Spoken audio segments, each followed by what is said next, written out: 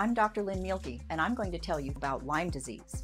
Lyme disease is caused by a corkscrew-shaped spirochete bacteria called Borrelia burgdorferi. There are also many co-infections that can also be transmitted at the same time, such as Babesia and Bartonella, that can coexist with Lyme disease and make it much worse. Many people who have Lyme disease have no memory of a tick bite because often the ticks bite and fall off. They don't always embed. But some people hypothesize that other bugs that suck blood for a living may be possible Lyme transmitters, and there may also be possible sexual transmission between partners.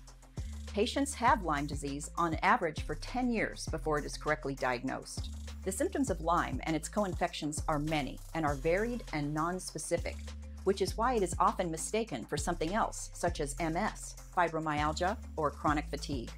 The symptoms include severe fatigue, muscle aches and pains, brain fog, including memory and concentration problems, joint pains that move around, headaches, abdominal pain, muscle twitches, numbness and tingling or electric shock-like sensations, flu-like symptoms that come and go, soreness in the soles of the feet, air hunger, swollen lymph nodes, and skin reactions that can look like a circular bullseye rash or a linear rash that looks like stretch marks.